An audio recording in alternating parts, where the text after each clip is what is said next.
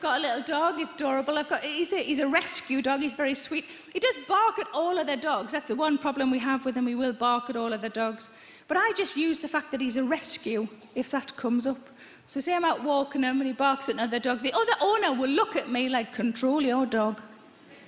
And I'll just turn to her and I'll say, I'm really sorry, but he's a rescue.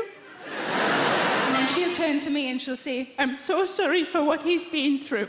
And the truth is, his owner died and we got him. That's what he's been through. You can't do that with blokes, can you? The bloke's fighting in a pub, you can't go, I'm really sorry, but he's a rescue.